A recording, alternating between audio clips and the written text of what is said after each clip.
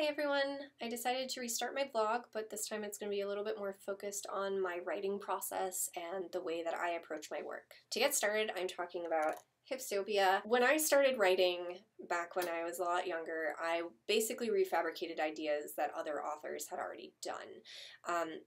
They influenced me in the way that I thought about the world, and I wanted to emulate that in my own style. There's something to be said about learning from those that you respect, but then bringing it and making it your own. Then also creating something new from that. I'm talking about Hipstopia because this, in particular, started as a tweet.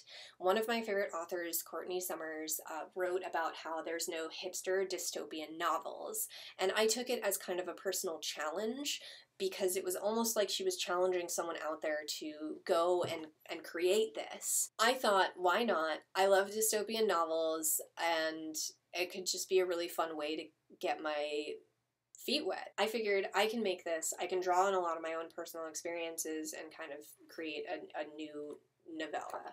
It's short. I set it in Los Angeles, where I lived for 5 years. I included some personal things that I kind of went through and little pieces of my life that I could contribute to a hipster uprising in LA. So thus the world of the uprising was born. Hipstopia is a little bit of insta-love, a lot of hipsters, a lot of dystopian, and a proof that no utopia is without fault. You can check it out. It also has a sequel, which I'll talk about in the next vlog.